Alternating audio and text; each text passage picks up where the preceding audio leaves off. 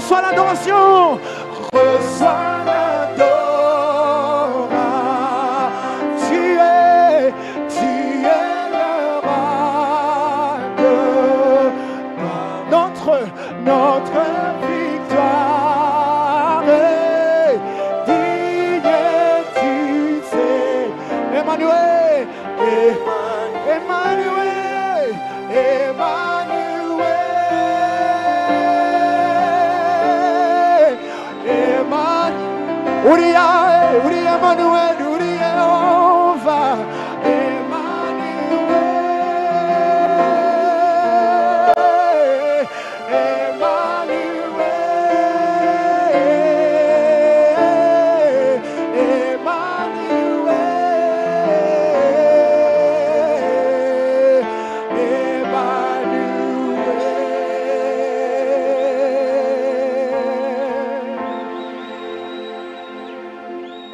Hallelujah. Kansaba abantu bicaye bahaguruke mu cyubahiro tugomba Imana.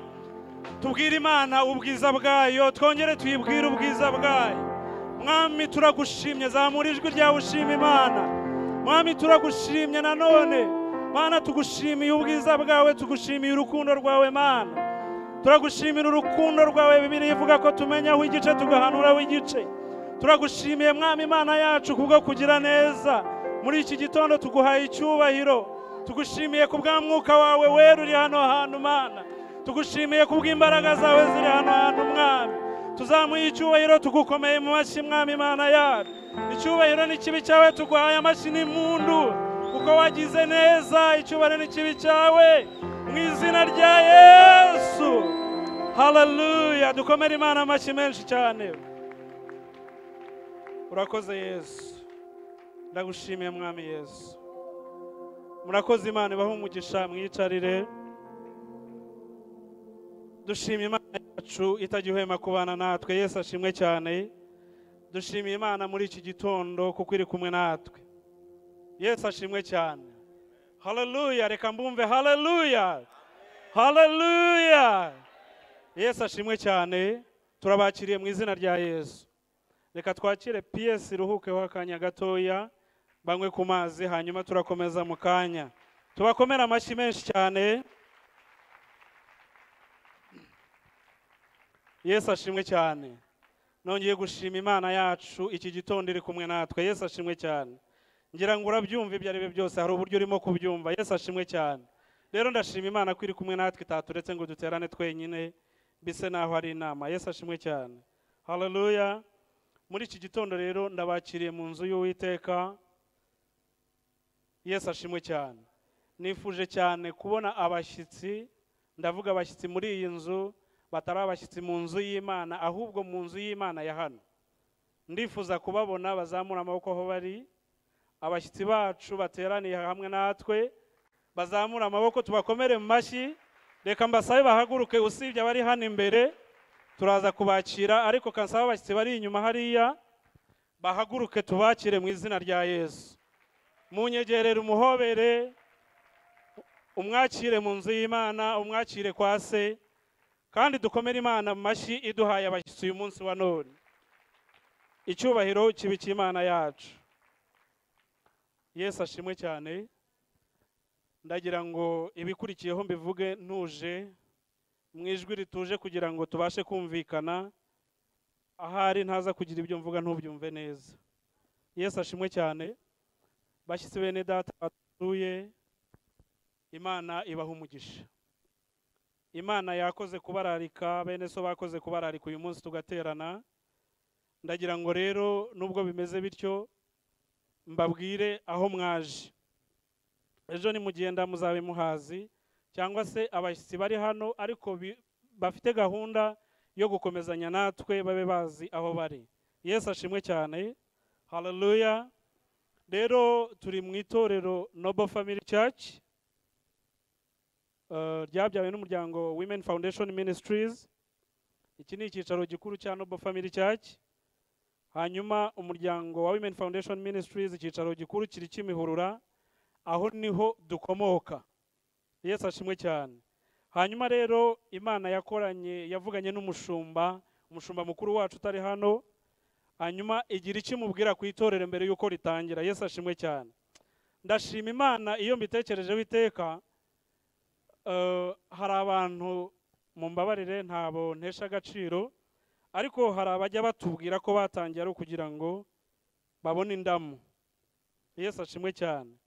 Biragatsindwa n'uko Uwiteka gutangira umurimo w'Imana ugamije indamu. Ndashima Imana ko hari icyo Imana yabwiye umushumba wacu ku bijyanye n'icyo ishaka ku itorero imuhaye. Yesu ashimwe cyane. Haleluya. Yaramubwiye ngo ni itorero rishinzwe kubaka no kurinda umuco wa Gikristo. Twagiriwe icyizere rero gikomeye cyane. Imana ibaha umugisha. Natinze rero hari uburyo cyangwa se hari icyo Imana yamubwiye ko turi bo. Ndagira ngo bakibiprojeta hari agenda bambisoma. Ndagira ngo dusome muri Petero wa mbere ibice 2 n'umurongo wa 9.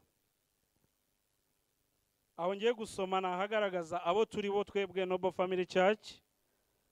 Haravuga ngo ariko mwebweho muri ubwoko bwatoranijwe, ishyanga abatambyi b'ubwami, ishyanga ryera n'abantu Imana yaronse, kugira ngo mwamamaze ishimwe ry'abahamagaye, ikabakura mu mwijima ikabageza mu mucyo wayo w'itangaza. Umurongo wa 10 uravuga ngo kera ntimwari ubwoko, ariko none muri ubwoko bw'Imana.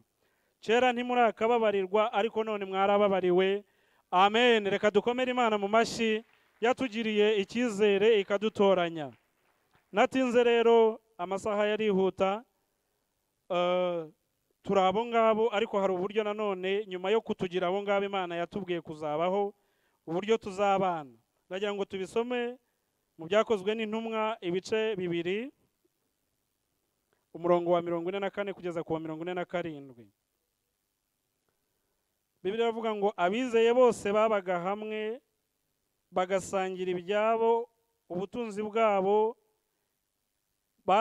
barabiguraga bakabigabanya bose uko umuntu akennye. Kandi iminsi yose bakomezaga kujya mu rusengero n'umutima uhuye, n'iwabo bakamanyagura umutsima bakarya bishimye, bafite imitima itishama, bahimbaza Imana, bashimwa n'abantu, kandi uko bukeye umwami Imana ikabongerera abakizwa. Amen. Dukomere Imana amashyi kubw'ibyo ngibyo. Nuguma hano ibyo ngibyo uzabibona, niko tubaho. Yesu ashimwe cyane. Rero Imana yacu habwa icyubahiro. Naho ngaho mwaje, niyo nzu ya so mwajemo, niko duteye. Imana ibahe umugisha. Yesu ashimwe cyane. Haleluya. Reka numve abagabo. Haleluya. Haleluya abagabo. Haleluya. Abamama. Haleluya. Haleluya abamama n'abakobwa. Haleluya. Yesu ashimwe cyane. Nanone ndanezerewe muri iki gitondo. Yesu ashimwe cyane. Ndabivuga binturutse ku mutima. Yesu ashimwe cyane. Abumvisha amajwi agiye hejuru hari icyo mubasha kumva. Ndagira ngo mbatangarize ko uyu munsi ari umunsi w'abamama. Uyu munsi ni a Mother's Day. So ndifuriza ababyeyi umunsi mwiza. Happy Mother's Day. Yesu ashimwe cyane. Hallelujah. Turabubaha murabizi, nubwo abagabo tubikora kurusha uko tubivuga, no kubivuga turimo turagenda tubyiga, ariko mu izina ry'umwami wacu Yesu turabubaha, tuza akamaro kanyu. Yesu ashimwe cyane. Rero muri uyu mwanya nshobora kutabivuga neza. Yesu ashimwe cyane. Nabibabwiye twe turakora, tukavuga, turimo kwiga kuvuga cyane, tubibabwira ko tubakunda, ariko dukora cyane. So nagira ngo nakire itsinda ry'abantu rihagarariwe na Skyra aze, hanyuma abambwirire icyo abagabo agaciro tubaha nk'ababyeyi, nk'abadamu bacu. Ndagira ngo uyu mwana mumutega amatwi na bagenzi be, hanyuma agire icyo atuvugira. Yewe mu rwego rwo kubereka ko ibyo tuvuga biri ku mitima yacu, ndahagararana nabo hano bagira icyo bababwira. Imana ibahe umugisha. Praise God. Wonderful mother. God made a wonderful mother. A mother who never grows old. He made her smile of the sunshine, and he molded her heart of pure gold. In her eyes, he placed bright shining stars. In her cheeks, fair roses you see. God made a wonderful mother, and he gave that dear mother to me.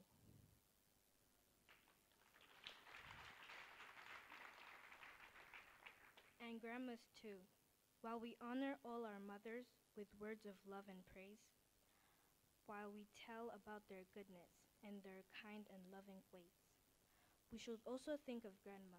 She's a mother too, for she mothered my dear mother as my mother mothers me.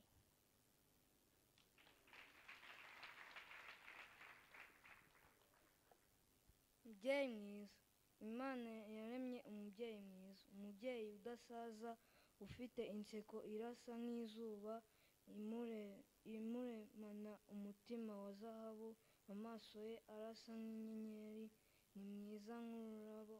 Imana yaremye umubyeyi w'igitangaza, uyu mubyeyi yaramumpaye.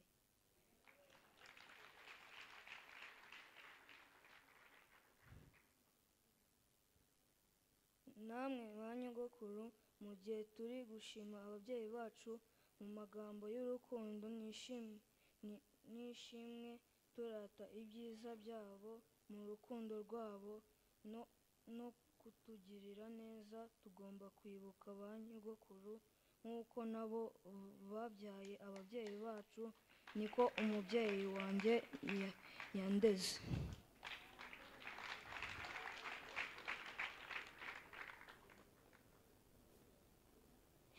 Babyeyi bacu, muhora muturi hafi mu bihe byose, muhora mutuyobora mu nzira nziza, mwagize neza kudutoza inzira y'Imana. Imana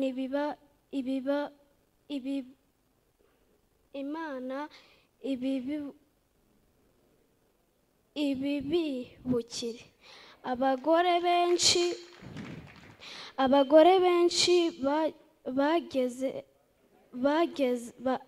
bageza neza, ako mwe murabaruta. Reka Imana ibishimire. Umunsi mwiza.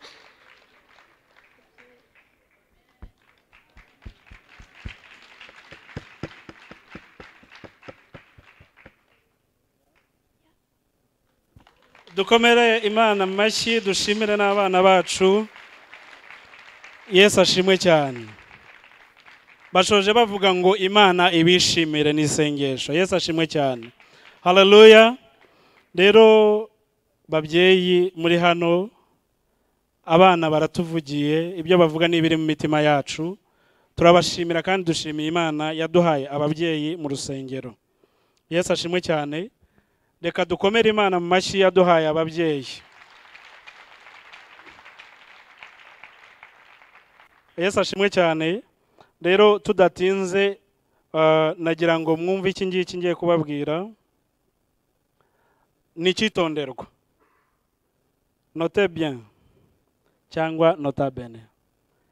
Kubera uyu munsi w'ababyeyi, Mother's Day, nagira ngo dusoje amateraniro baduteguriye gusangira, mwakabikomeye mu mashyi. Turasangira n'ababyeyi bacu, n'abamama bacu, n'abadamu bacu. Ndagira ngo mbere yuko nyuma y'amateraniro asoje ntihagire ugenda batatugejejeho icyo bateguriye ababyeyi uyu munsi wa none. Imana ibahe umugisha. Nizeye ko mwabyumvise neza.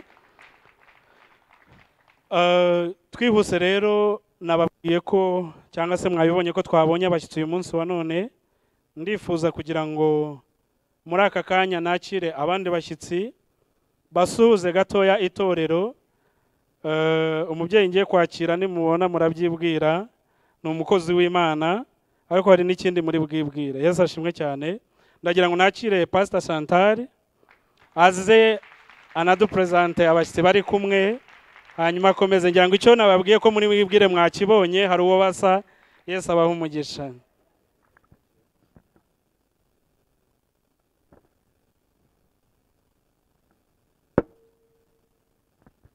Yesu ashimwe. Ndabaramukije mu izina rya Yesu. Yewe ndi umwe muri mwebwe. Abasanzwe mu itorero baranzi ko ndi umwe muri mwebwe, nanjye ndi member w'iyi church. Abashyashya nkaba ndi Noble family utuye muri Canada.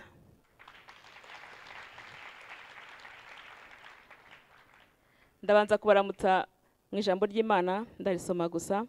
John wa mbere, urwandiko rwa John rwa mbere, igice cya 5, umurongo wa 14, ndasoma mu Cyongereza. Now this is the confidence that we have in him, that if we ask anything according to his will, he hears us. And if we know that he hears us, whatever we ask, we know that we have the petitions that we have asked of him. Bene data, ibyo ni ibyiringiro, niyo mpamvu turi aho uyu munsi.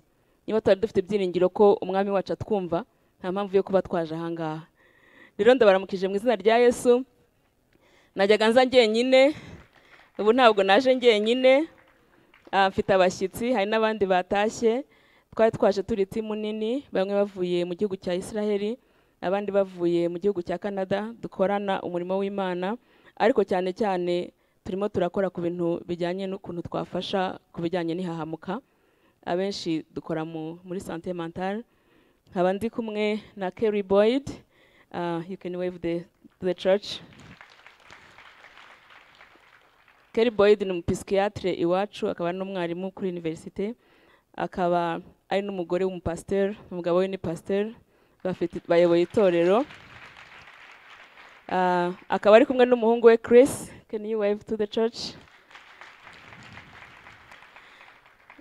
Chris akaba ari umucuranzi muri iryo torero, arahimbaza cyane, acuranga guitar. Hanyuma ndi kumwe na Dr. Ben Morov, ni umuyahudi.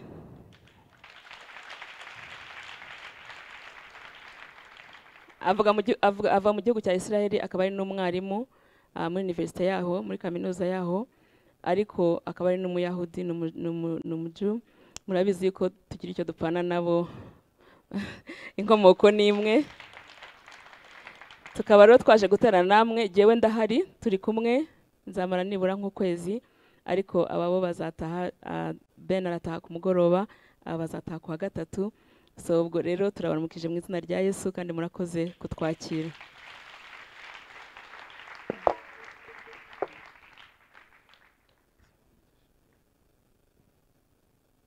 Tubakomere mu mashyi badutekerejeho. Yesu ashimwe cyane. Pastor Chantal ngira ngo mwabibonye, avukana na Mama Charlotte. Ngira ngo mwabwibwiye. So Imana iguha umugisha kudutekerezaho, kandi ugatekereza no ku itorero ryawe.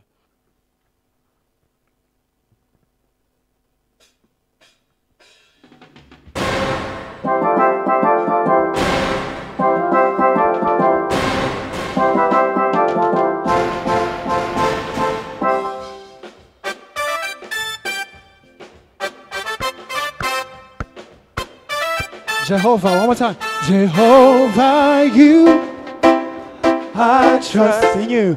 In you, oh Lord. Jehovah, I trust in you. In you, I believe. Say, I believe you. I trust in you, oh Lord. Jehovah, I trust in you. I believe, say, I believe you are the God. You are the God of miracles. Say, you are the God of wonders. You are the God of powerful. I believe, I believe, I believe, I believe, I believe. Say, I believe. I want to share it.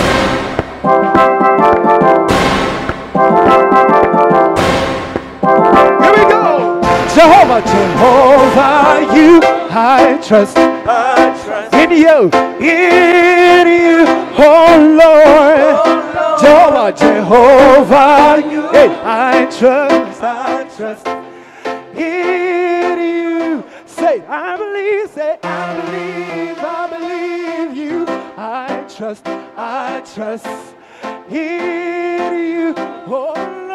Oh Lord, Jehovah, you. I trust in you. Say, I believe you are the God of miracles. You are the God of wonder. You are the God of powerful. I believe.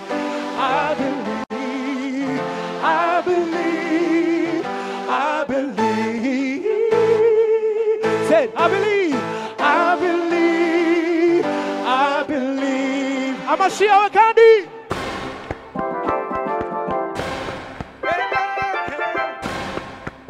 Solom Baba.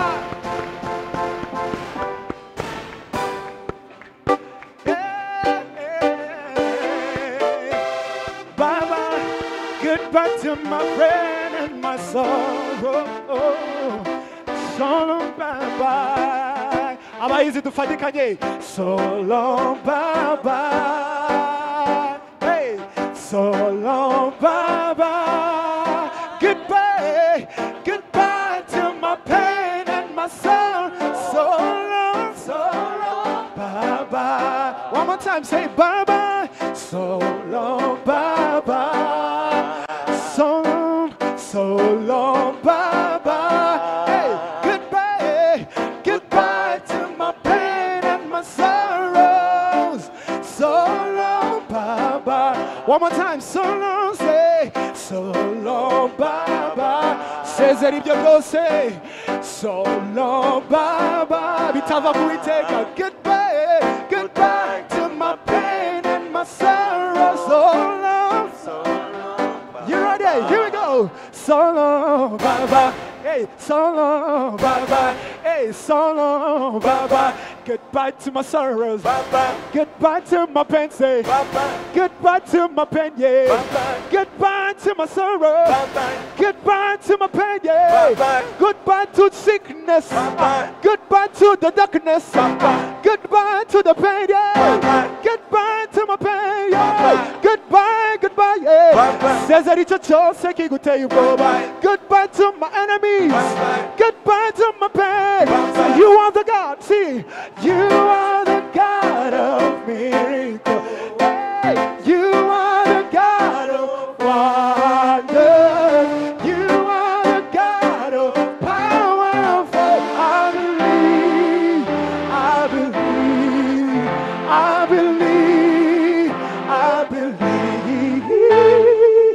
Say, I believe. I'm a shower good chat. Twasa good. So long, bye-bye. So long, bye-bye. Hey, so long, bye-bye. E kana wasigure gato, bye-bye.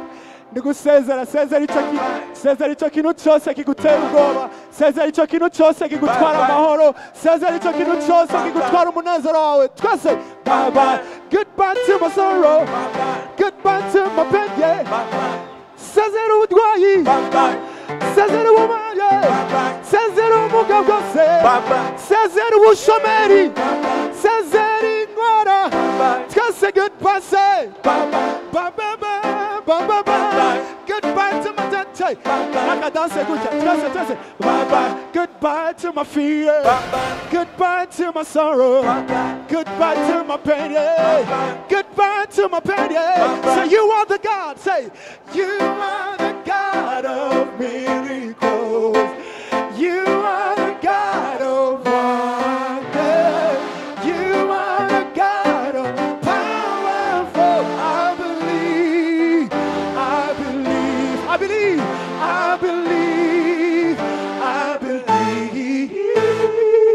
One more time. I believe. Amashikuiteka.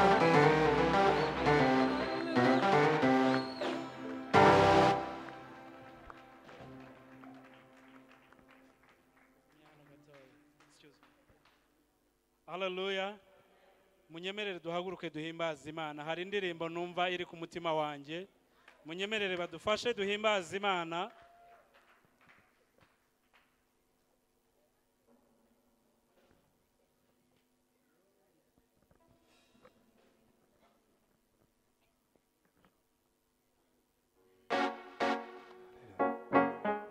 amba hafi kuruta umwambaro nambaye, amenyera kure ibyo nibwira.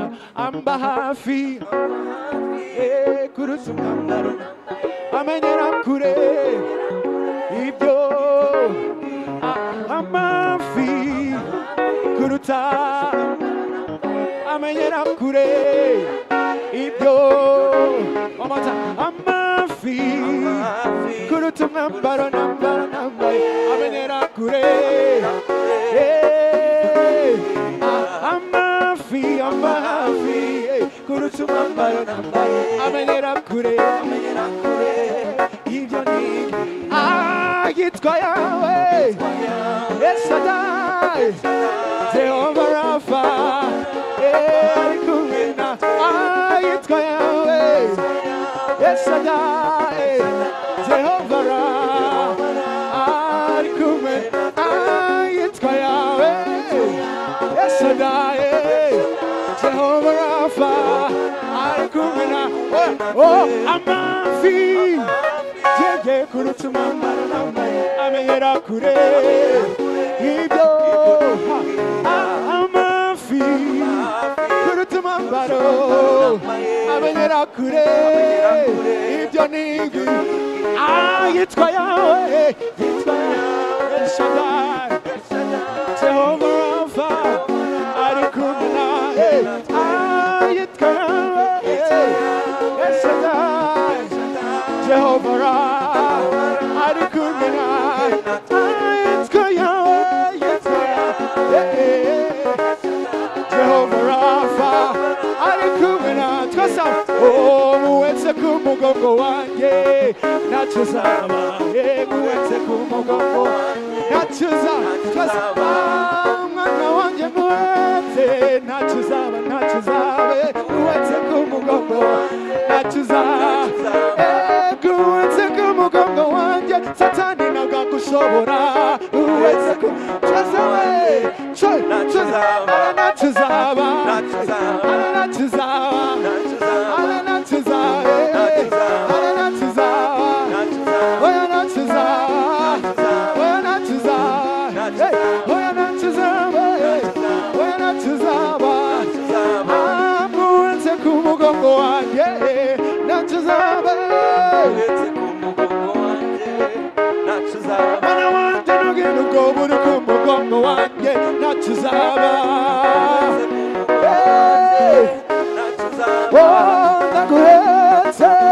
Mugongo wanjye ntacyo uzaba. twese 1, 2, 3. oya ntacyo uzaba, oya ntacyo uzaba, oya ntacyo uzaba, oya ntacyo uzaba, oya ntacyo uzaba, oya ntacyo uzaba. amashuri y'umudukuriye ikinezeza ni kimwe Yesu mukiza nyitaho. Iyi nshuti zanyanze Yesu mukiza nyitaho. Iyo ababyeyi bandetse Yesu mukiza nyitaho. uwo mwami nyitaho. Alalemosia, uwo mwami nyitaho. uwo Yesu anyitaho, anyitaho. uwo mwami anyitaho, anyitaho. uwo Yesu anyitaho, anyitaho. Yesu anyitaho, anyitaho. uwo mwami anyitaho. amashimo zamura, zamura, zamura. zamura icyubahiro cy'Imana. zamura imirimo y'Uwiteka. zamura amashimwe y'uwo mwami. zamura, zamura, zamura. zamura, zamura. urakunda Yesu ngo wowe urakunda Yesu bakundwa mukunda Yesu twese hamwe aranterura here we go aranterura ashyira ku mugongo aranterura ashyira ku bitugu mbega umunezero zogira ageze w'ijuru mbega umunezero oh mbega umunezero zogira ageze w'ijuru twese hamwe twagira twese hamwe tuti oh tuzosimba simba mu ijuru yeah hallelujah tuzosimba simba mu ijuru hallelujah tuzotamatama mu ijuru amaso yawe hallelujah hallelujah hallelujah oh tuzosimba simba mu ijuru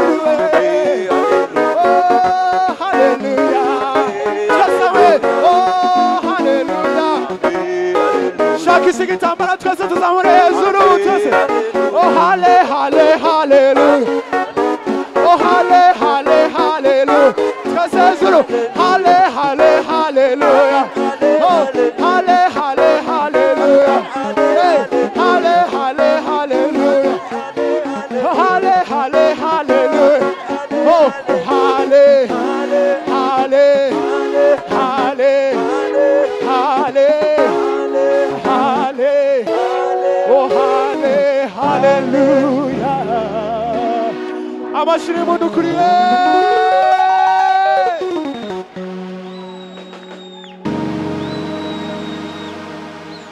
twongeye kugushimira mana yacu icyubahiro kibi cyawe ibi byose mana ni ukuzamura izina ryawe tuguha icyubahiro rero mwami aka kanya turasenze mu izina rya Yesu Kristo kugira ngo uha umugisha ubwoko bwawe bwagutangiye kimwe mu 10 n'amaturo ndetse n'amashimwe mwami bibe mu nzu yawe kandi mwami Imana yacu uhana indyanyi nk'uko ijambo ryawe ribitubwira mu izina rya Yesu kandi mwami ubwoko bwawe bubone umugisha mu nzu yawe kubwo gutanga no kubw'umurimo wawe turagushimiye rero mana ndabizi neza ko hari abo biba bitashobokeye ariko ndakwinginze kugira ngo ubutaha ubagirire neza ubahe umugisha mwami baze kumwami Imana kubw'umurimo wawe batangira inzu yawe kandi imirimo y'amaboko yabo ibone umugisha mu izina rya Yesu turagushimiye rero mana tuguhaye icyubahiro tugukomeye mu mashyi mu izina rya Yesu amen muruhuke nanone reka tubakomere mu mashyi murabizi ko bakora umurimo w'Imana mwiza wo kuduhuza n'Imana mu buryo bwo kuyiramya no kuyihimbaza rero tubakomere mu mashyi bajya kwicara kandi Imana yanyu mukorera ibaha umugisha ndetse mwinshi mpawe amahirwe akomeye muhaguruke twakira umukozi w'Imana ngize umugisha wo kwakira umukozi w'Imana Pastor Nambabazi dukomere Imana mu mashyi n'impundu twakira umukozi w'Imana Imana ibaha umugisha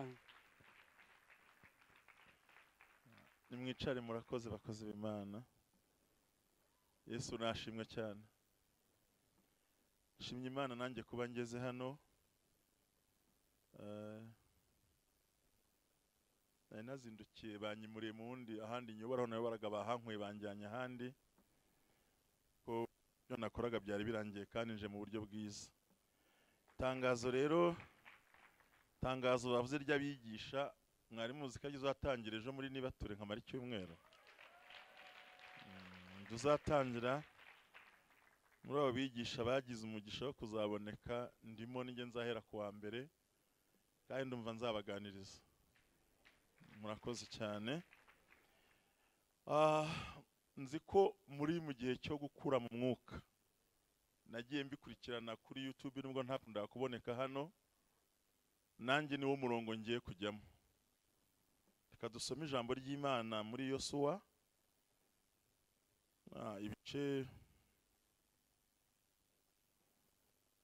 ibice bitatu turasoma umurongo wa 7 tugeze ku murongo w'8 niturangiza tuze gusimbuka n'umurongo wa 14 hanyuma tuganire kuri ayo magambo ndibuze kongera kuvuga no mu gitabo cyo kuva mbonye umwanya ntago ndi buhasome hose, ndagenda babwira ko tuganira mu gihe gito cyane. Haravuga amagambo y'Imana dusome. Uwiteka abwira Yosuwa ati, uyu munsi ndatangira kugukuza mu maso y'Abisiraheli bose, kugira ngo bamenye yuko ndi kumwe nawe nk'uko nabanaga na Mose. Ariko ubwira abatambyi bahetse isanduku y'isezerano uti, nimugera ku nkombe ya Yorodani mumanuke muhagararemo. Umurongo wa 14, nuko abantu bava mu mahema yabo bakurikira abatambyi bahetse isanduku y'isezerano kugira ngo bambukane. Nuko abatambyi bahetse isanduku bageze kuri Yorodani, ibirenge byabo bigeze mu mazi, hari uturongo turimo, ngo kandi igihe cy'isarura amazi ya Yorodani yarengaga inkombe. Amazi yo haruguru arahagarara yikubira ku mudugudu witwa Adamu, hateganye na Seratani, kure y'aho bashaka kwambukira, kandi ayo hepfo atembera ku nyanja yitwa Araba, ariyo nyanja y'umunyu, arashira. Nuko abantu barambuka baboneza i Yeriko. Abatambyi bahetse isanduku y'isezerano ry'Uwiteka bahagara muri Yorodani hagati, humutse neza hatanyerera. Abisirayeli bose bambukira humutse kugeza ubwo bwoko bwose bwarangije kwambuka Yorodani. Imana ibaha umugisha mwinshi cyane. Mu buryo bwo gukura, intego y'ijambo ndaza kwibabwira, kandi uyu munsi nahisemo kwigisha numva ntuje ukuntu muri buno buryo, kuko burya gukura si ikintu cyoroshye no kukivuga. Kandi hari igihe ubaza umuntu ngo ukuze umwuka gute, akakubwira ibitandukanye nabyo, yenda bijyanye nuko yigishijwe. Ariko ndagira ngo turebe ubundi Yosuwa we yari muntu ki?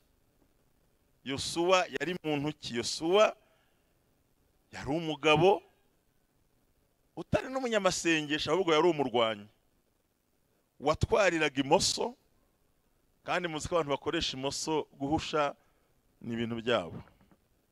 Ariko akabana na Mose ari umufasha we, kandi yabonanye na Mose ari uko Mose avuye i Midiyani Imana imugaruye. Burya umuntu wese Imana izakoresha irabanza ikamutoza. Amen. Niba leta zinyuranye zishyiraho amahugurwa, abasirikare bagashyiraho izindi gahunda zo kongera gutoza abantu, byanga byakunda no kugira ngo Imana igukuze ukure mu mwuka, hari isomo ikunyuzamo. Yero ntikujyana muri Iyerika, ntiguha imibare, ahubwo umuntu akurira hagati mu kigeragezo. Numwe murankurikira? Murankurikira? Iyo ababizi, niba bakujyanye kuri refresha kose, hari ibintu bagukoresha, bakavanamo ibinya hano mu mavi, bakavanamo amagufa akomana, ukongera ugasubira nk'iyi banjyanye inda yazagabanutseho gakeya. Rero Imana nayo kugira ngo ikoreshe abantu, kugira ngo abantu bakure, ibakuza binyuze mu isomo ijya kubashyiramo. Asifiwe Bwana. Mwibuke neza duhere kuri Mose. Nubwo yavutse mu buryo butari bworoshye, ntago mbitindaho, ariko igihe kiragera ngo asanga abanyegiputa, umunyatumwa n'umwisiraheli abaramwishe, aramutabika aratuza, Imana iraceceka. Ngo umunsi wa kabiri ngo asanga barwana Abisiraheli, arabaza atari ko murapfa iki? Ugiye kutugira nka wa wundi wishe? Ako kanya yahise ahunga, ahungira i Midiyani. Ahunza avuye. Mose yarinde, yari umugabo ukomeye, wize amategeko n'ubutegetsi, ayobora ingabo z'amajyepfo ya Egiputa, ari umuntu ukomeye. Ariko kubera icyari kibaye, Imana iramureka asohoka agenda ntacyo ajyanye. Ubundi umuntu wese wize si uko avuga ibyo yize, nuko atwereka urupapuro.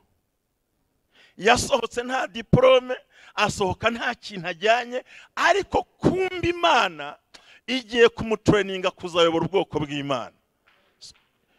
Ibi ni ibintu abantu bakunze gutinya, bakumva bazahora mu bintu gusa byoroshye. No. Kuririmba ngo umwuka yaje ngo sinsigara ukomeze, ibyo byihorere. Kuko Imana aramanuka ajya muri Midiyani. Umuntu wize, umuntu warubayeho neza, ariko ajya gusaba akazi ko kuragira intama. Amara imyaka 40 aragira intama. Abahanga mu gusobanura Bibiliya ngo yari yaranze neza kwinjira mu ishuri ry'Imana. Muri hangana mbasetseho gake ariko munafashwe mu byumve. Ngo yagaruraga intama mu Gifaransa n'Icyongereza. Nubwo yaragiye intama, yazibwiraga ngo muhindukire. Muri make agafata matière yibitseho, akumva ubuhanga afite, akumva ntiyakabaye mu ntama. Imana iramureka. Uko witinza kwinjira mu ishuri ry'Imana, niko utinda no kuzasohoka mu kigeragezo. Murimo murankurikira? Ndumva nifuza kubigisha uyu munsi. Nukuri ndumva nifuza kukwigishira ijambo, kuko ikigaragaza ko umuntu yakuze n'uburyo yakira ibimugezeho. Akagarura intama, Imana iramureka irabanza mu myaka 40 yari amaze mu Egiputa, ingana niyamaze muri uko kuragira intama. Ubundi akazigaruza Icyongereza, ubundi akazigaruza Igifaransa, ubundi akazigaruza itegeko, kuko yari umunyamategeko. Urumva ubuze Imana iramureka arabanza shirihahamuka yari afite. Ubundi iyo wari utunze imodoka ikakuvaho, wikwirirwa ubyigana ukodesha utira, enda na miguu yako.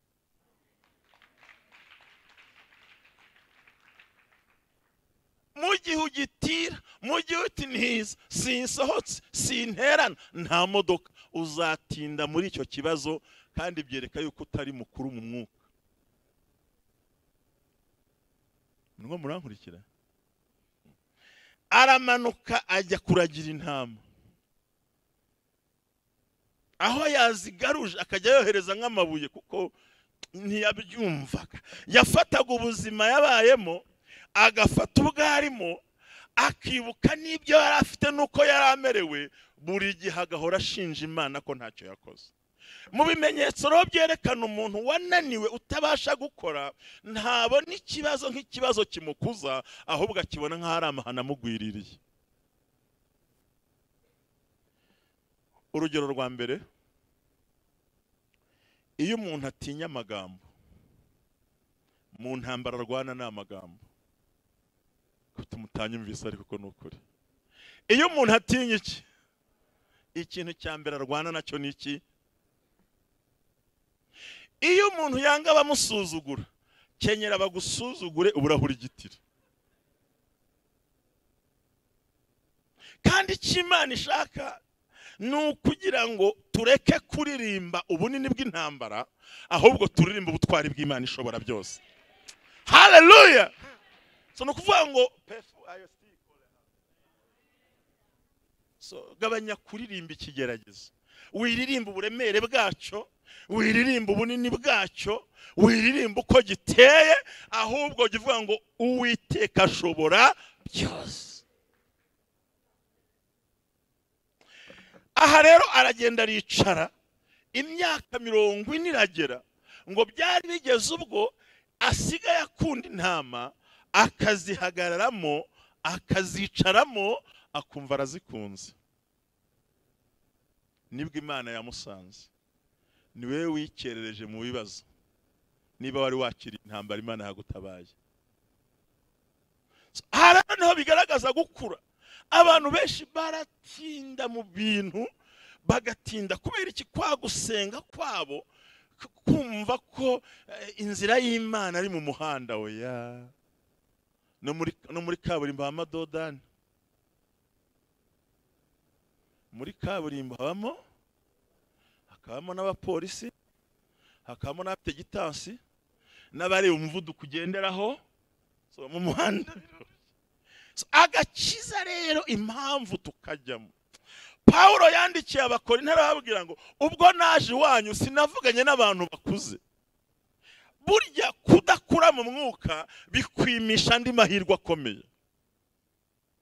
iyo uhora mu bya mbere bya Kristo ugahora mu bya mbere by'intambara ukumva ko benshi mujya mwibaza ikibazo ngiye kubabwira ati kera ngikizwa nabwiraga Imana ikumva navuga ikabikora ese ubu munsi yapfuye amatwi bene data Imana yapfuye amatwi. Urugero rwa mbere tuganira umwana abantu muri aha babyaye imfura murabizi n'abakwijeho buhita muzi ko bigenda. Umwana wa mbere yavutse nta kintu badakora, mwarabibonye, ariko bakora ibintu bikomeye. Ariko iyo abyaye uwa kabiri yibagirwa ko uwa mbere ahari. Uwa mbere yarize cece kutankangurira umwana, undi kandi nawe ni umwana. Kubera iki? Niba ndashaka kubera uko Imana tuzamura mu mwuka, ututankangurira iki umwana nese si yari umwana, ahubwo harundi ugiye kokipa kugira ngo nugeraho umugeze umugwi utikomereza wigendere. Hari imyaka tubaha abakozi bo mu rugo kandi ntitubanga, ntabwo tubanga, ahubwo harundi ugiye kurera. Wa mwana yakuze atangiye gardienne uzi ibintu ugiye. Umwana wa mbere naramubonye bamwicisha imiti, aritsamura kwa muganga, yakanura kwa muganga. Ariko iyo babaye bane ati nimbeho mu bafubike birakira, nimbeho mu byure birakira, ntakigeze umushyare birakira. Urumva Imana rero iyo kabyara nayo nuko iturera. Noneho urumva umwana ugiye muri gardienne ya mbere hari ibintu ukora, uhora uhangayitse, uhora urira, umva wapfuye, umwana ameze gute, hororo, akazi kakunanira. Iyo ageze muri primaire hari ibintu ugenda umukuraho, hari utuntu ugenda umwambura, uko akura hari utuntu umuvanaho. Kamwe ko mu kanwa wakamurekeraho yiga primaire. Noneho urashaka kuba umukristo ufite akantu mu kanwa, hari ibintu Imana ikuramo, hari ibintu ikuramo, hari ibiryo binombye batongera guha umwana, hari igihe bamuhereza ibindi biri aho ngaho, hari n'igihe harira bakamwihorera. Ariko umubyeyi nta mwanzi, ahubwo aragira ngo akurure umwana amugeze aho yumva ashaka kuzamugeza. Natwe nuko Imana igiturera rero. Yagera muri primaire nabwo hari ibintu mukuraho, hari ibintu mukuraho. Aho ukemera akarya mu kigo kandi uzi ko batarya nkuko mu rugo barya, yenda yazuka mwondora. Igenda umukuraho ibintu, hari ibyo akirira ntubimuhereze. Iyo ageze muri segonderi ntumwohereza hepfo iyo akajya kurya kawunga karimo peteroli ngo atarwara inzoka. None se kutamupfunyikira mayoneze n'utuntu twose n'utundi twose, none se uramwanga? Oya, ahubwo uragira ngo iyo agere mu rundi rwego rwo gukura. Ni nako natwe Imana ituzamura, ntabwo twahera mu bya mbere bya Kristo ngo icyo usabye cyose ukibone. Oya, hari aho Imana ikikwima. Hanyuma rero umuntu udafite gukura uzamusanga yaguye. Ariko Mana uramuhora iki? Ni nabwo usanga abantu bakora amakosa iyo guhamagara abahanuzi nabo ba fake. Ngwino ndebere, ngwino usengere, byankomereye, mwuriraho abazimu, bankubitire, bandi batire, bansenyere, none se ababyeyi muri aha yenda abasore batabizi, iyo umwana gusabye ikintu ugifitiye ubushobozi ntukimwime, ukimwimiye ubugome cyangwa icyasaba ntigihanye n'urwego ushaka ageraho. Nuvuga ngo hari ibyo utamuhaye kuko ubona ko bitakiri ngombwa kandi wifuza akagira gute akura. Yageze muri segonderi akajya kwiga, hari ibindi ahura nabyo. Yagera muri kaminuza hari ukundi bigenda. University ndazikunda ntizijya president ntaba bakamureka akagenda. Ni nako natwe Imana iduhagurutsa iyo tukinjira, urayibwira ikumva, ukarira ukumva, ugataka ikumva, Mana irukana kano kandi kakirukana, ngirira ibi ngibi.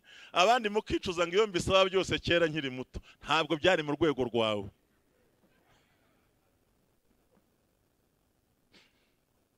Byari mu rwego rwawe. Mose rero nawe aramanuka kuko Imana yarezi neza ko izamuyoboza Abisiraheli. icya kabiri kuyobora abantu biravuna kuyobora ikintu cyose gisanzwe.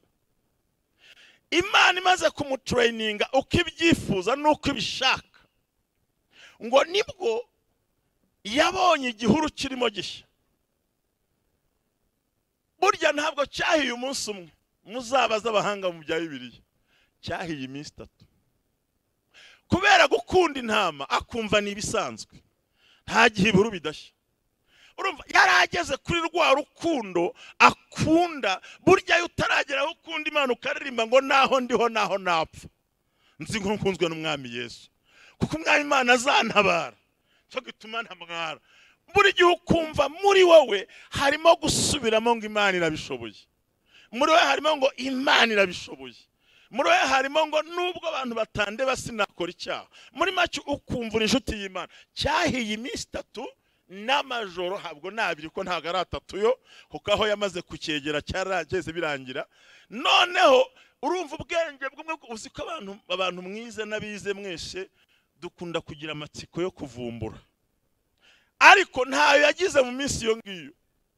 Nyuma nibwo Imana yakoze ahantu ntumbaza hariho arabitekereza, atariko reka ntambike ndebe, reka ntambike ndebe impamvu igihuru kiri gushya n'igikongoke. Ngo agitambika gusa kihareba, Imana iramubwira ngo kuramo inkweto, kuko ahane hehe nahe. Mu myaka 40 Imana imwibukije icyaha yakoze, kuko ntago Imana yagukoresha wibitsemo ibyaha imbere. Bisaba kuhinduka, bisaba ko tugera mu rwego rwiza. Nibwo yamutumye atangira kuzana impamvu. Imana iramubwira ngo hariyo mwene wa Aroni azakubera akanwa nawe uzamuhanuza. Ijya yamubwira ati ndadedemanga ati hoya, ndashaka kugira ngo tunyure mu bintu bibiri. Iramubwira ngo abango imwigisha ibitangaza. Icya mbere yari afite inkoni. Yari afite iki? Hehe. Imana iramubwira ati fata iyo nkoni yirambike hasi. Ayirambitse hasi ihinduka inzoka. Mujya mumbwira ngo yaravuze ngo ngero uyifate, wibwira ko yapfuye kuyifata?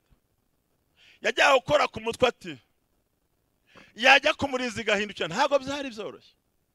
Hari igihe ubana n'abantu ukagira ngo n'abantu, ariko intambara zahinduka ukibaza ubumuntu bwabo bwari bwo. Ariko icyo bisobanura ni ukugira ngo twemere ko Imana ariyo nziza yonyine. Haleluya! Abantu n'abantu urarambika bigahinduka. Uramushaka sheri madamu mugakundana, ariko yamara kumva ibintu bimaze kujyamo yakwita imbwa, ukibaza niba ari umugore washatse cyangwa ari undi bakuzaniye cyangwa n'uwimukiye aho ngaho. Uzana umukozi ashonje, yamara kurya akagusuzugura mu byo kurya byawe, ukibaza niwe nazanye ninde. Abantu niko tubaye, iyo barambitse hasi nibwo ujye wabareba. Ariko ari yaranja aragerageza arayifata, ngayikozeho intoki, inkoni isubira uko yari iri. Nawe witinya, koraho, koraho, koraho. Imbaraga zituma ukoraho zishingiye kuki? Zishingiye ku ijambo ry'Imana ikubwiye fata. Amaze kuyifata, ni inkoni yari yitwaje, ntiyari izi ko yavamo inzoka. Cya kabiri iramubwira ngo shyira ikiganza hehe mu gituza. Agishizemo akuramo ibibembe. Ati ibi nibikibinje. Imana tongera usubize mbibarize, ibibembe yabikuye. Mwanshubije koko. Ibibembe yabikuye ku giti, yabikuye ku mutima we. Arangije ntiyabishyira ku rukuta, ahubwo yongera bisubiza he? Mu mutima w'umuntu niho habuze umuntu gukura.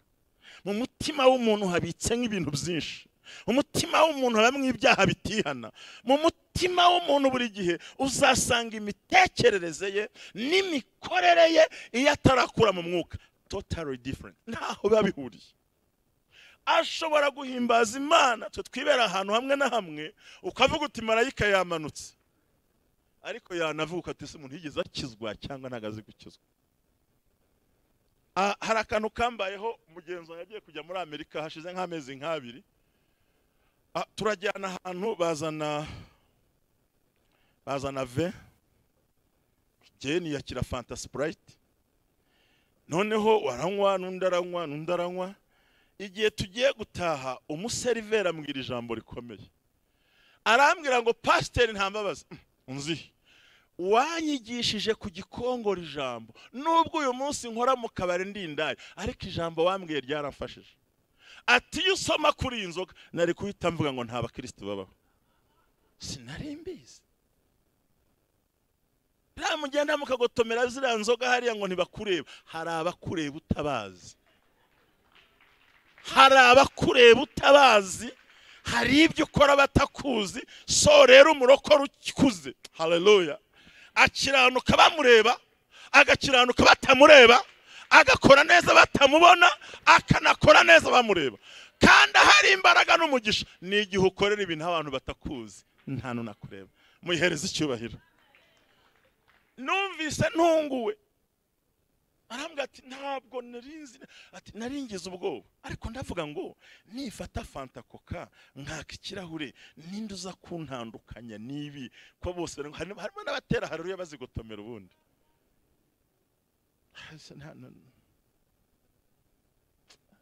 Ndavuga nti ni naka baragira ngo nashyizemo Uganda waragi. Ni mu Sprite mu n'icupa. Akarahure ni oya. Kubera iki? Umuntu ukuze mu mwuka agira n'amakenga. Agira amakenga. Burya rero iyo utagira gukenga ngo tuze wibaze wakiri.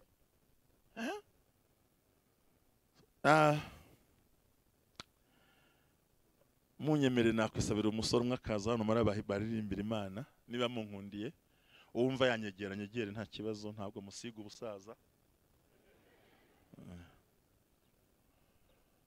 Ikiranga umuntu ufite gukura agira amakenga nyegera nubwo nduzi muri ansumba ariko nta kibazo. Ndagira ngo urebe imbere hari agatoya. Nirinze kuzana mushiki wanjye. Ubundi igihe cyose uzana ikiganza. Igihe Satani yagize amahirwe akabona agatoki kawe kamwe, uzamenye ko wagiye.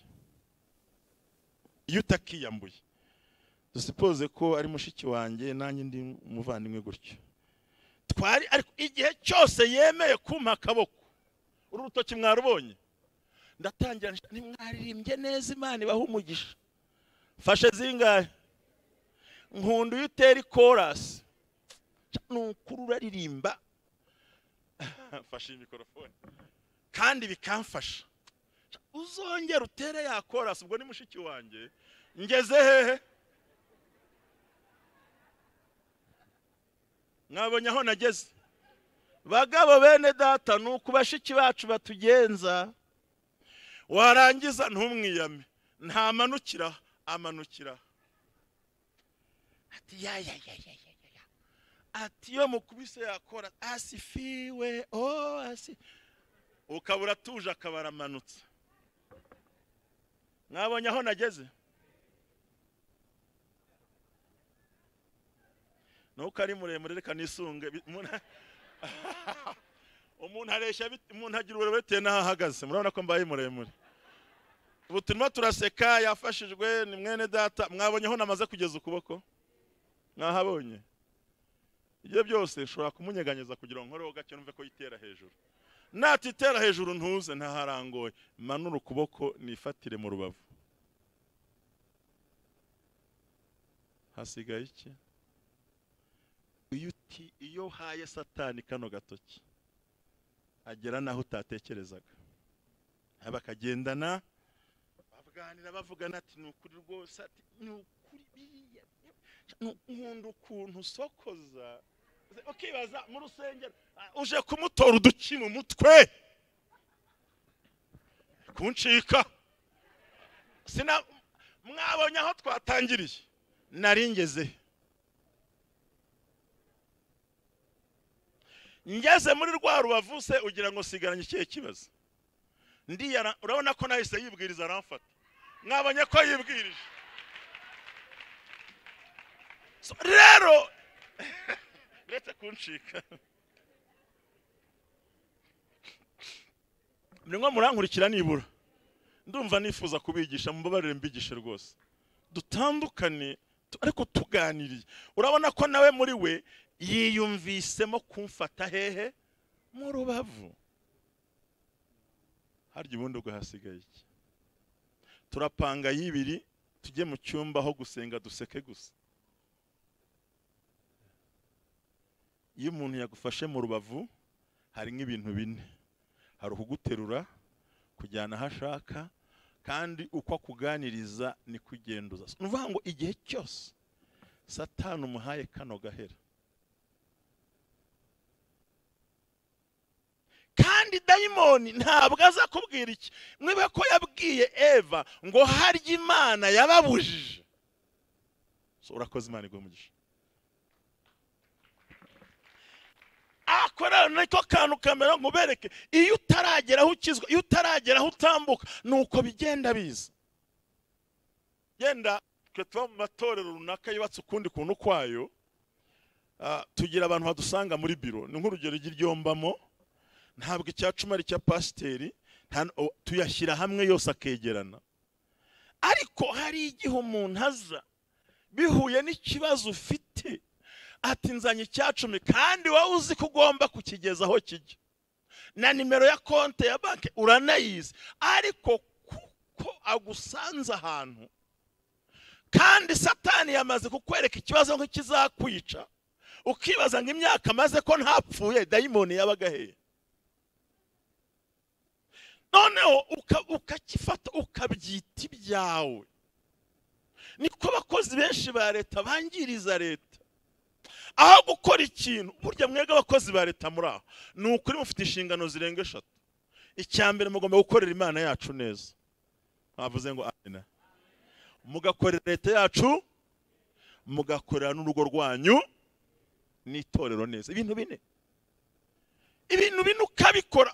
Si ngombwa ngo baguhagarare hejuru, si ngombwa ngo wicare. Niba uri umukristo, niba uri pasiteri, niba uri umudiyakoni, ntabwo ari ngombwa ujye gukora raporo zitekinike uzihimbe, ushyire nk'ibinyoma twahinze umugende kandi utanahakandagiye. Ikiranga matirite y'umukristo avugisha ukuri. Si mwakomeye Imana amashyi menshi cyane. Ikibazo nkubaza ni kimwe, uko kuri wowe uragufite. Ni ya tekinike, ni uguhimba, ni ugufata utuntu bagapfundikanya, barangiza ati so murabona rwose donc mu gifaransa. No. Iyo wicaranye ikinyoma uba wicaranye dayimoni aho uri. Ndashimira leta yacu ko umunsi wa none, kera nk'umuntu akagenda agasimbukira hakurya iyo, akazana igiperimi kidafite gahunda, akaza akabeshya abantu ngo bamuhindurire.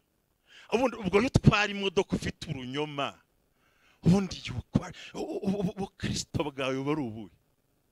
Urakijyana baragufunga, uragiteka hehe? Nibajya mu ijuru se dusipoze ko hano hari abantu bafite ibyo bicupuri. Ubuwaza abantu rero barashakisha ubuzima amayeri, bigatuma Imana ibihorera. Ndagira mbabwire, hari ibintu bitatu mukwiye kwitondera. Ikintu cya mbere, urugamba rwose Imana itarimo, uru Rwanda ratsindwa. Si mwakakira akantu kari kazima koko. Urugamba rwose Imana itagize gute, ugira gute, urarutsindwa. Cya kabiri,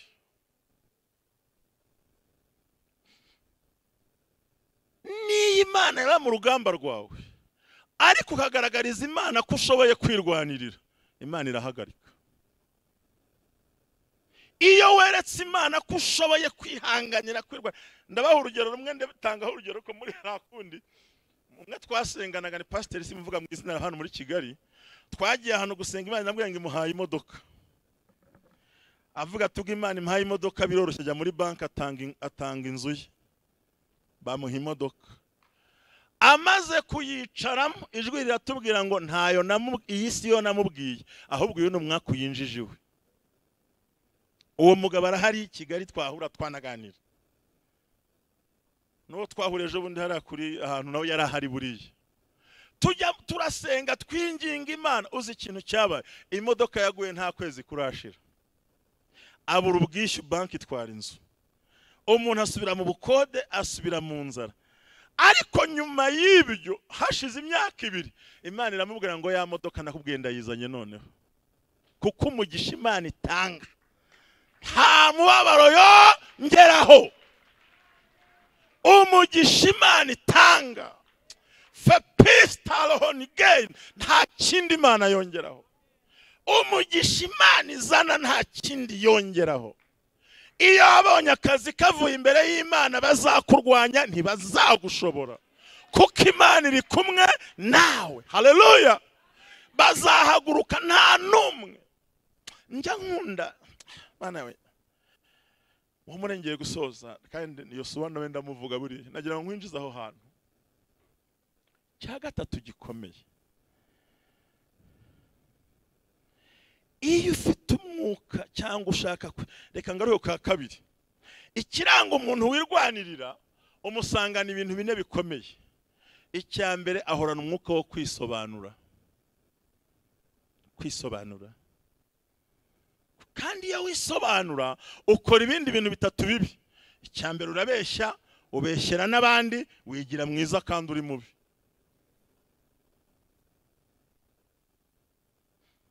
Uwo mwuka wo guhora abantu n'ugasanga. Ariko Yesu yagiye mu nkiko 7 mu ijoro rimwe. Abanyamategeko muri aha mumfashe, nta muntu uburana n'ijoro, nta muntu uburana kuri konje, ariko Yesu yaburanye mu ijoro ryose. Ariko Imana araragiye mu nkiko 7 hafi. Muri izo nkiko 7 nta na hamwe yisobanuye. Hari urukiko rumwe yagiyemo, aramubaza ngo ariko ntabwo uzi ko mfite ububasha bwo kukwica no kugukiza? Yesu aramubwira ngo nta bubasha ufite. Asifiwe Bwana. Nta muntu n'umwe ufite ububasha bwo kukwica no gukiza ukeretse Imana yonyine. Asifiwe Bwana. Bwira mugenzi we ngo ntawe ufite ubwo bubasha. Ubimubwira ko ntawe ubufite, kandi umukore mu ntoki umubwira ngo ntawe ubufite.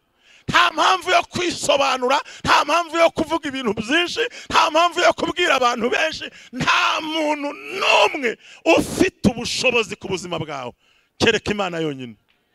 Duhereze Imana icyubahiro. Praise the Lord. Praise the Lord. Praise the Lord. Now Robikota Ezamfrai ntawe babyeyi, ntawe. Nta muntu n'umwe ufite imbaraga ku buzima bwawe kereka Imana yonyine.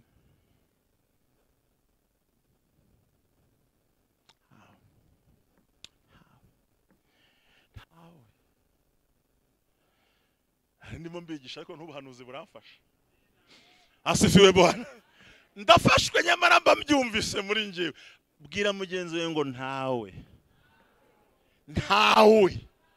Hari abaririmbye ngo nta misozi nta nyanja. Ntawe ufite ubushobozi. Ntawe ugufiteho ubushobozi ukeretse Imana yonyine. Akira kongera kubaho mu izina rya Yesu. Nta ndwara igufiteho ubushobozi, nta kintu cyakugiraho ubushobozi, nta n'uzaguhangana ngo agushobore. Abaraha muzamure haleluya. Wigira umutima uhagaze, witerwa ubwoba n'abantu, wivuga ngo abantu barakugoye. Nta muntu n'uyu ugufiteho ubushobozi. Nimungirire ngo ntawe. Yes. Ngiyo maturite mujya muririmba rero. Nguko gukura mujya muvuga.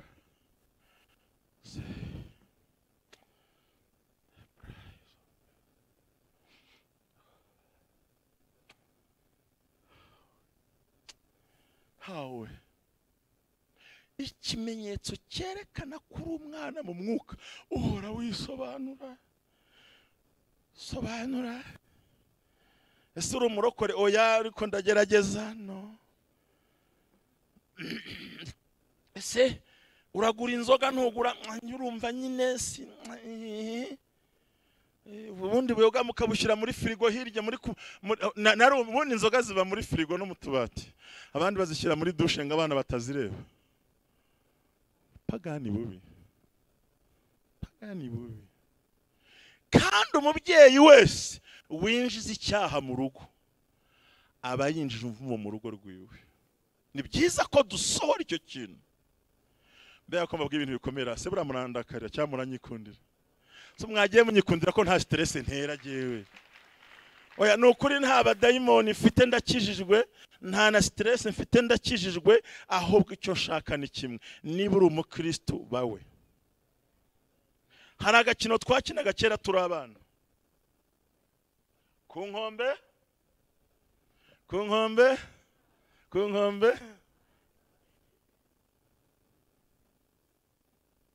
mu burokore, mu bupagani. Hagati aho simpfuye, sinkijijwe, simpamya, simvuga, none uri hehe? Sande kuramya, dimashe ibindi. Narababwiye ubwo mperuka hirya iriya kuri Women, ndibuka ijambo ndivuga ngitangira kuhagera. Ndabwira ngo umuntu utuye ku mupaka w'u Rwanda yenda na Kongo, n'urugero mbahaye, uzasanga ziringara cyangwa zigiswahili kandi ari umunyarwanda. Umukongomani utuye i Goma azi Ikinyarwanda kandi komine uturere twegereye umupaka, iyo bambuka bashaka ntuze sepasi, bambukira kuki? Kuri jeto nyine. Dufite abantu rero ati akavuga mwiringara ati mbokorikolo telema mbokorikolo akavuga ukagira ngo ni umukongomani, kumbi ni umuki? Ni umunyarwanda. Wagera hakurya wasubira kumbi ni umunyarwanda. Ariko kuko nta byangombwa agombera, uzamusanga, mbaho urugero, ajya muri Kongo akavuga Iswahili, yagereriya ko niho hafi, yambukira kuri jeto, nta bindi bintu bimusaba, yagera mu Rwanda w'ikinyarwanda. Tugira abakristo rero batuye ku mupaka w'icyaha no gukiranuka, turabafite. Yicara aha yahimbaza uti Imana ishimwe rwose, ariko ugasanga afite akajeto kamujyana muri izo ndimi zose. Si umukristo ngo bimenye, kuko nta laissez-passer agira, ni akajeto gato gusa, apfa kuba arenze umupaka batamureba. Ukabona n'ibitanyobwa n'ibitaribwa n'ibitapasa akashyiramo, yarangiza yagaruka. Nigeze kumugira umukristo kazi umwe muri 2005, twasenga buri munsi tukamurondoraho icyaha ntashaka kuvugira ku ruhimbi. Noneho agera ubwo avuga ngo ni mu nsengere rya shyano ryagarutse. Urumva yapfaka yakiri muto, kwihangana biranga. Kugera ubwo twibaza tuzamugire gute, kandi yagera mu rusengero akarira we. Tugira abantu batura ibyaha batanesha. Gukura ni ukunesha icyaha. Haleluya, haleluya. Gukura ni ukunesha iki? Iyo utaranesha icyaha utarakura mu mwuka. Ibyo wakora byose, ibyo wavuga byose, noneho biba ngombwa ko tugira agahinda. Tugira agahinda gakomeye kubera iki? Yari umuntu mwiza, uca bugufi usenga, ukorera Imana, ariko yifitiye akageso. Njye ubwanjye turasengana, asanga muri biro. Ndamubaza ariko mada tugukorera iki? Arambwira ati icyo wankorera ahubwo n'ubukinze twabikemura bikarangira. Ati mba numva abagabo bose ari abanjye. Ni kwa Jinara Yesu. Muzi kinese ntinyibwa cyase gikurikira, na Yesu ambwira umudiyakoni ngo jyana intebe hanze tuganirireyo.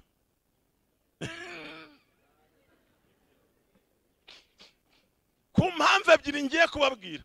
Iza mbere, abazi ingeso ze bakabona ashyizeho urugi, bakeka ko hari icyo ndimo. Umurokoro kuzagira iki? Ukanyandikiye ahantu. Turaganira, ndamubaza ati n'ubu nje gukwaturira, ati iyo umuntu ansabye numva ntahakana. Icyo twamukoreye niki? Twamujyanye ahantu ku musozi, tuhakora amasengesho y'iminsi 3. Tugenda ari abadamu 2 n'abagabo 5.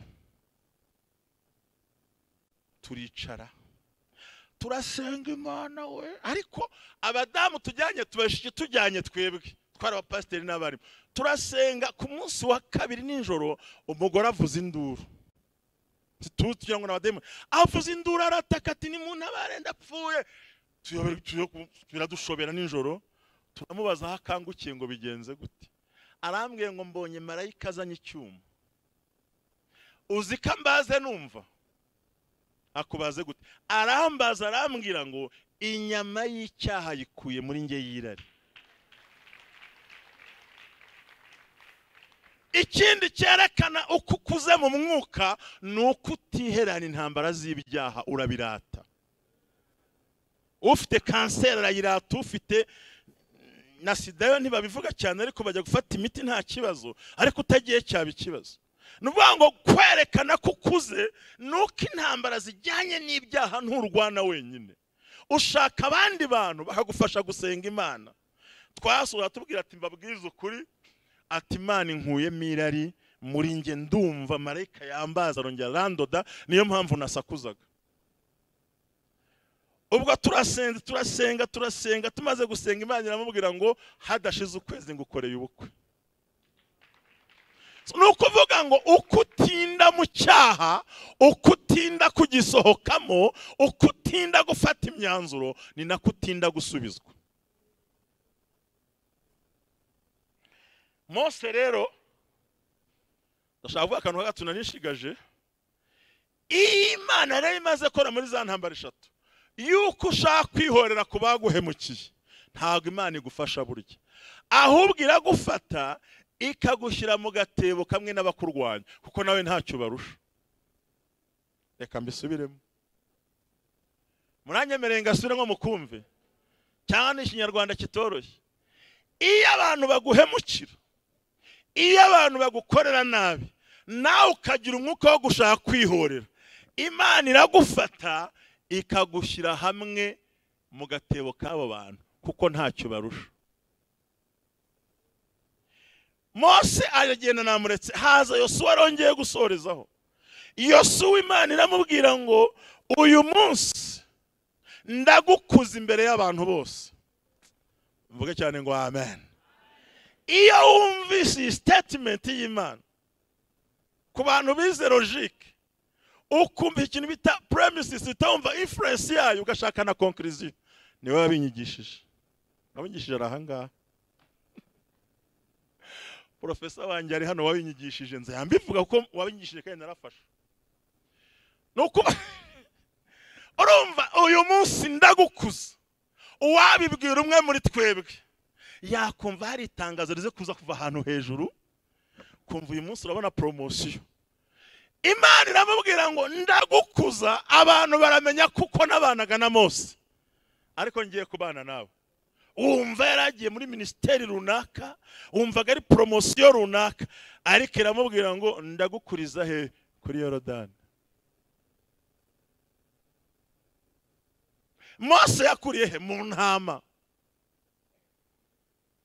Arangije ngiramukuza, iramubwira ngo heke isanduku, ufata abatambyi muyikorere mumanuke, mugere kuri Yorodani, hasi mugereyo.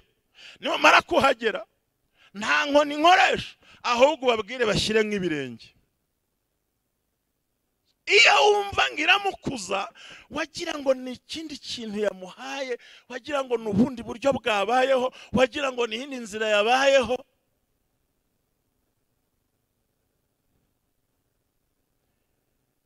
Ku buryo ngo hagati y'Abayisiraheli n'abatambyi bahetse isanduku y'isezerano harimo kilometero 2.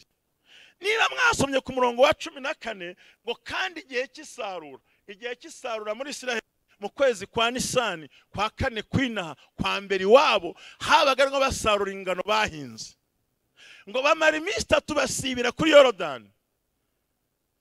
Iminsi bahasibiye, y'amazi Yorodani irongera iriyegeranya, ngiragenda irakubita iruzura, irenga inkombe, irenga ibintu byose. Imana irabwira ngo nimanuke mugeyo. Bakozi b'Imana, byarenga imbaraga zawe, ntibyarenga ijambo ry'Imana, byarenga kubyumva n'amatwi yawe, ariko Imana cyafite imbaraga. Ayiwe Imana, the peace all afire, don't we hide. imana gosipaye bene purayizi tawe imana ishaka gukuza ikujyana ahantu hazima.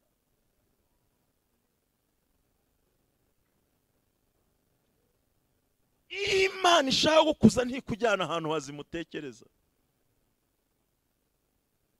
Imana ndetse n'abasirikare iyo baramutse bagiye gukora refresha ntago babazana mu mujyi wa Kigali, hari ishyamba ujyamo.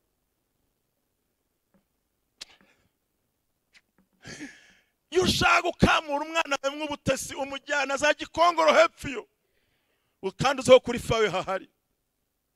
Nukuvuga ngo iramubwira ngo ndagukuriza he imbere ya bene se, ariko iragenda imutereka mu kigeragezo. Nukuvuga ngo iyi Imana iyo turwanye neza tukanesha neza, Imana ije tugakora ntihabwe icyubahiro.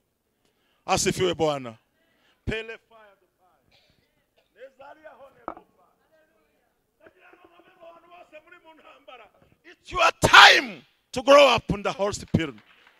Arabiko abantu bose muhanyura ariko mwamfashije we wihangayirwa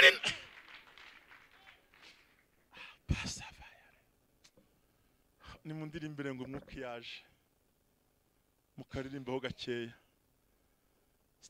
Nongere negeranye ibintu ndi hafi gusoza.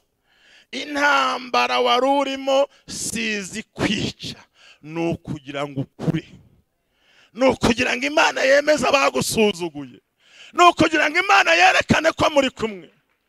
Mukaririmba. Yes.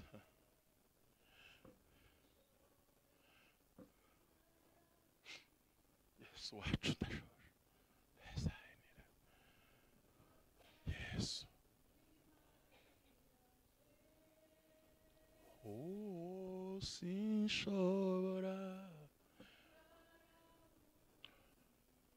Oh, oh. W'Imana yaje sinshobora.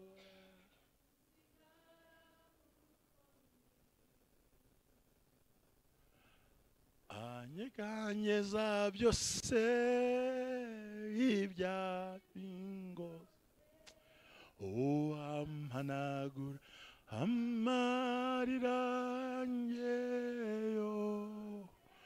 Oh Jesus. Oh sinshobora gusigara uko. Nukuvuga ngo murakoze Imana baho umugisha ndabashimiye. Numvaga naringeze mu rwego numva nshaka kugaruka muri uyu mwanya ngo dusenge. Ariko ubanze unyemerere torero ry'Imana muri hano, bashyitsi bavandimwe inshuti mukunda Imana, intambara urimo sizi kwicisha, ibikurwanya si ibiguhitana, ahubwo Imana iragira ngo ukurize imbere y'abatakwemeraga. Mwabyakiriye cyane ariko, mwabyakiriye cyane ariko, mwabyakiriye cyane ariko. Intambara wari ufite, ibibazo warwanaga nabyo, ibyari bikuriho ntabwo ari ibikwicisha. Imana iragiye gukuriza imbere y'ibyo bintu, kandi hirya yabyo hari promosiyo y'Imana ishobora byose. Muzamure haleluya! Ibyo ni ibintu abantu barwana nabyo. Imana iramubwira ngo manuka ujye dopeza.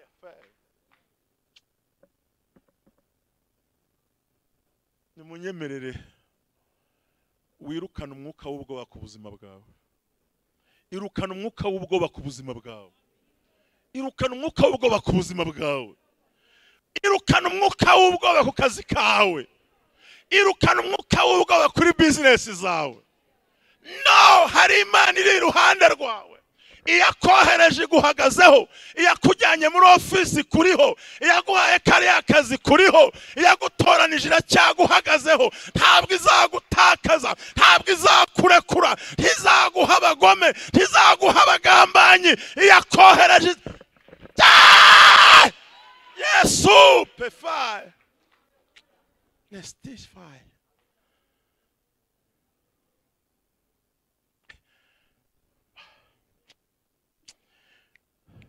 hano bafite, kuko ubundi intwaro Satani agira ni eshatu. Ya mbere ni ubwoba, akubikamo ubwoba, akubikamo iki? Reka mbaho urugero, turafata imibare yoroheje kuko imyinshi yatugora. Dufata urugero rwa Samiri, iyo yakoramo akiri 90 wumva nta kibazo. Satani nta kibazo yakubaza hasigaye nka 95. N'urugero mbahaye ruto, mumbabarire muri hangana. Ariko yatangiye kugeramo nk'icumi, nibwo atangira kuza. Atariko uzi ko no muri stock umuceri washize, uzi ko leta ihemba itaraduhemba, yumva bakajyanye yo, ahubwo barakongeje madana, ntabwo bakajyanye, ntabwo arimo arandeba uwo mbwira ndashaka umuhagurutsa. Nge ntabwo ndi muri wa mwuka nka babandi ngo haguruka bakurebe, oya bamurebera iki se? Uko bamureba niko babyutse izindi ntambara. Iyicarira uryumeho, urakugira ngo kana haguruke n'ukwemeza abantu. Nge ntabwo mbisha, iyicarire. Amina. Shigaje bitageze kuri ne yonyine tugasoza. Ndagira ngo ntangariza abantu bateranye muri Noble Family Church. Nta stress iri kubyawe, ahubwo iri kuri wowe. Ni wewe wistressayo, nta kibazo. Imana iri mu ruhande rwanyu. Byarenze inkombe n'ibyarenze ijambo ry'Imana. Nakanwa k'abantu ntabwo ari akanwa k'Imana. Ndagira ngo uhagarare ukomeye ushikame, uvuga ngo nzi ko ushobora byose Mana, nta kibasha kurogoya umugambi. Kuko mu buzima hari abantu za feri yameza zifunze ibintu ukuntu, ariko no nukuri si ukuvangirwa. Ndi umusaza w'imyaka 53, ndi umugabo sinaraye ubusa, ndi umugabo ntabwo nuko mbayeho nuko mbayeho. Mfite umugore umwe n'umwana umwe nabyaye nk'abasirimu nanjye bandi. Niyo nagenda n'amaguru nagenda, ntabwo nje gutekinika aha, ahubwo mvu kuiteka avuganye nawe. Nta stress iri mu kazi kawe, ahubwo nawe ubyishiramo, ahubwo Imana ihagararanye nawe. Witangazwa n'induru z'amagambo zikuriho, witangazwa n'iterabwoba urimo wumva, witangazwa n'ibyo urimo ureba. Hari Imana ihagararanye nawe. Muhereza Imana icyubahiro. Arangije ngo baramanuka bagikandagiramo, bagihagarara mu mazi gusa. Icyo Imana igushaka ni ukuhagarara mu kibazo. Hagarara hehe? Ibindi bisigira Imana. Dusenga Imana, ibindi bisigira Imana. Hagarara mu kibazo, hagarara mu kibazo. Hano mu iteraniro ugiye kugarura umugabo wawe yongera aryamaho yaryamaga. Mada turamugaruye, ruruhande turamugaruye, nawe ntahaguruke simbishaka uyu munsi. Oya, hari ibintu tugomba kugarura mu mwanya wabyo. Utamera nk'abagenzi banjye tujya tubana, abarokore barayi bajya basenga ati Mana yanjye nyenye nuraha ngaha, abandi bagiye gucuruza, bagiye mu kazi, wabuze amahoro, banyeganyeze batahiraho. Iyo ni imyuka mibi. Nyamara umurokore muzima yakavuza atumva Mana, nanjye iyo ngira akazi mba nagiye, ariko nzamuriye abavandimwe bagiye mu kazi. Uwo mwuka abantu barawubuze. Icyerekana ko wakuze mu mwuka nuko usengera abandi kuruta kwisengera. Asifiwe Bwana. Njyewe ndabazi, rega nigeze kusengana n'umuntu, rega agiye ko mu bihuru se ko nabijyagamo kera batarabihagarika, ariko n'ubu nyine urabyumva, no mu nzu yanjye habamo igihuru. Tusezera ntabwo se ntihasa neza, uhagaze aho byose ntibyakunda. Ntaho Imana itumvira. Ubundi gusenga niho kujya fata imiti ya sida, haruvuga hagiye kuyifata. Ujya gufata ibinini avuga habifata. No gusenga niko bimera, yatari kuri sande. Soza mvugira ijambo rivuga ngo ndamwumva senga, Mana yanjye ni njye jyenyine, abandi ntibahari, baragiye babuze amahoro. Ndavuga ariko Mada, urimo urasenga cyangwa urimo uraroga? Urimo uraroga ntusenga. Ntigusa Imana ishimye ko itakumva ayo magambo yawe. ntabwo reka jye mbasengere Mana ubahe umugisha aho bagiye, bahe guhaha, bahe kuronka, bagubwe neza. Nubwo wicayeho bakuvuma ariko imivumo nta kizagutwara. Hagarara mu ntambara gusa Imana irwane. Dusoze mbabwira ngo iki Imana dushakaho niki, ikikwereka ko wakuze no kuhagarara mu ntambara neza Imana ikirwanirira. Imana ibwira Mose ngo muhagarare gusa mureba agakiza ndi ubazaniye uyu munsi wa none, ngo gukura mu mwuka Imana ibahe umugisha. Maruke dusenga Imana, murakoze. Maruke dusenga Imana, murakoze. Yo akarimo mukazamuye byamfasha tugasenga Imana.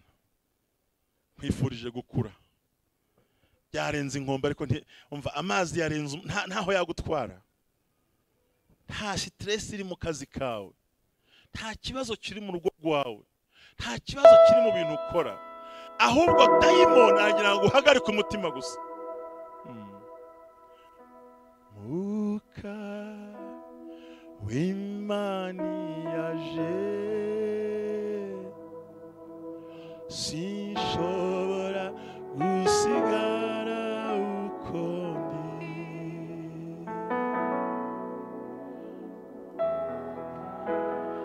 W'Imana yaje, sinshobora gusigara uko ndi. Muka w'Imana yaje, sinshobora gusigara uko ndi. Yeganyeza byose agira ngo ubwire ngo wigire ubwoba. Amarira yanjye yose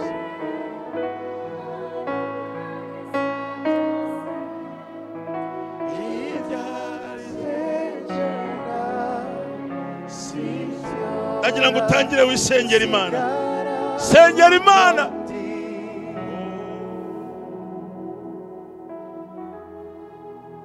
Senga Imana, isengera Imana, isengera Imana.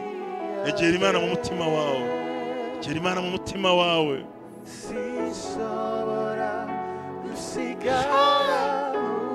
Sengera Imana ikugirira neza. Ntambara urimo ntabwo ari zikwicisha, no kugira ngo Imana igukuze. Oh, sinshobora gusigara uko ndi.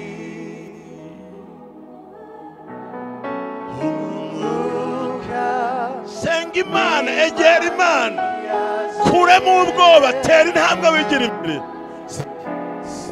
Mana Data wa twese uhoraho, Imana y'amahoro, Imana y'imbaraga, turi imbere y'ubwiza bwawe. Abagaragu bawe Mwami ubagiriye neza, ubatabare, ubarengere, ubasanga, ubasura, ubashyigikire, ubakomeze. Ntubarekure, ntubahane, ntubatererane, ahubwo uhagarare mu ruhande rwabo. Twizeye umugisha uhoraho, uri Imana y'imbaraga, uri Imana y'amahoro. Twizeye gukomera. Yesu umwana w'intama w'Imana, urwane n'ibibarwanya, uhagurukira ibahagurukira, wimire ibibagenza mu izina rya Yesu. Abantu bagendana ubutware bwawe, bagendane gukura no gukomera, bagendane imbaraga z'umwuka wera, kandi bagende batsinda imigambi y'abadayimoni yose. Turasenze mu izina rya Yesu, tubirukanyeho imbaraga z'ubwoba zabagaho Mwami, ahubwo bagendere mu ijambo ryawe. Turwanije imigambi y'abadayimoni yose mu izina rya Yesu. Turashenye ibihome by'abadayimoni, turashenye, turashenye, turashenye. Turwanyije imbaraga z'abadayimoni zabarwanyaga. Duhagaze mu mugambi w'Imana ishobora byose. Abantu bongera bagira imbaraga zo kumenya ngo Mwami urakoze cyane. Oh haleluya. Hagarara n'abagore n'abagabo, hagarara n'abasore n'ababyeyi, hagarara n'umuntu wese Mwami wakomeye n'aboroheje. Tsinda imbaraga z'abahigaga Mwami, uyu munsi bahagarara ahantu heza. Twirukanye indwara muri iri teraniro, indwara zari zahagaritse imitima y'abantu. umutima, impyiko, umwijima, malariya, sida n'ibindi nkabyo byose mwami. Turazi ko hari imbaraga z'Imana zikorera hano, turazi ko hari imbaraga zirenze uko umuntu atekereza. Ndasengeye abagaragu bawe mwami, hagararana nabo, ugendane nabo, tegeka imigambi y'abadayimoni ikurweho, bagendere mu butware bwawe. Twirukanye indwara z'imitsi, twirukanye indwara z'amavi, twirukanye indwara zo mu nda, abatabyara bahe kubyara. Mwuka wera w'Imana agendane nabo, bahagarare nawe nyagora ku ngoma, ubakorera ibitangaza birenze uko umuntu uko yibwira, kuko uri Imana ibishoboye. Amen, amen, amen, mu izina rya Yesu, amen.